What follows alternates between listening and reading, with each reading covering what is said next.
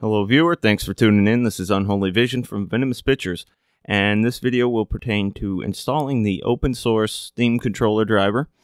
It's a video where we will get it from GitHub, then build it, install it, and uninstall it at the end. There are two packages from the AUR you can get, but I'm not going to go over that really. Alright, so we need to get the dependencies so we can build it and everything and get to download it. So, depending on what distribution you're on, you might find the names a little different. You'll have to find out what they are yourself. But the bottom terminal is Ubuntu based and the top is Arch based. So, go off of those. You can follow it to the end and just view it that way, or you can just copy and paste from what's in the description box below.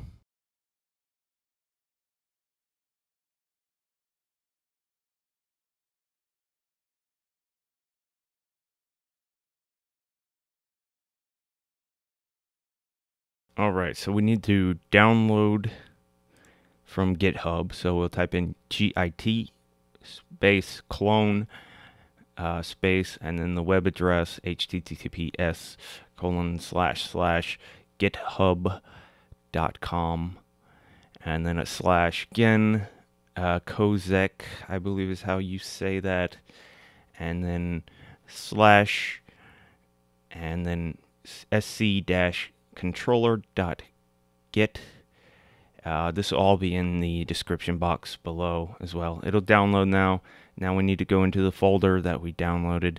So cd, the tilde key to indicate the home folder, and then sc-controller.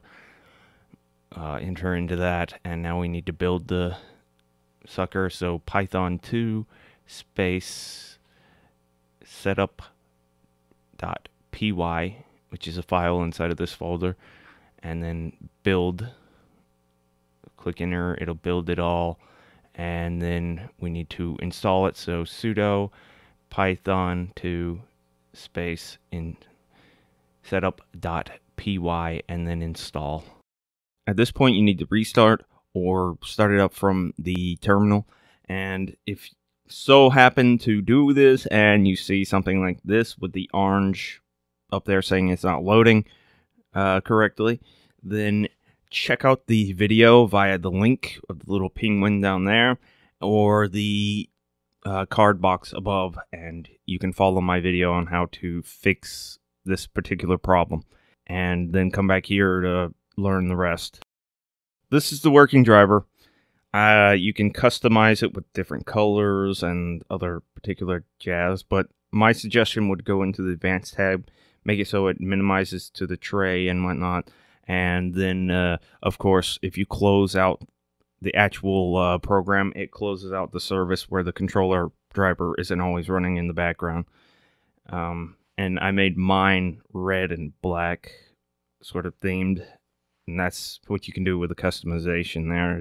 Last but not least, we need to uninstall, so let's cd into our Steam controller folder, Steam controller, sc-controller, and then type in your sudo python-setuptools, install,